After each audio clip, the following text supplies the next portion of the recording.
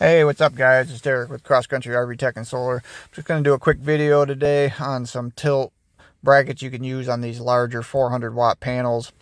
They do make, like the normal tilt brackets you see, they do make them in 41 inches wide, but they can be difficult to use with the curvature of the roof sometimes. So these ones are made by Rich Solar.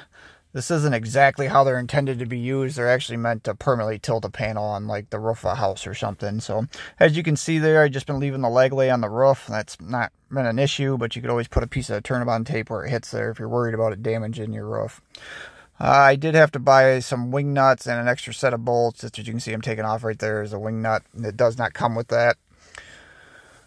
So once I get the panel unsecured, you can see how I got that bolt run. I didn't have to pull it all the way out of the leg. I learned that it's a whole lot easier if you don't have to stick it all the way back through that leg. You just got to pull it back a little bit to free the panel.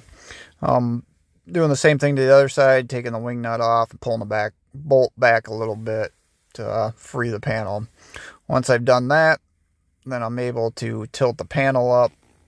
I just kind of, once I get it tilted here, I just use the first leg. I just kind of prop it up on the first leg there and then move back to the other leg.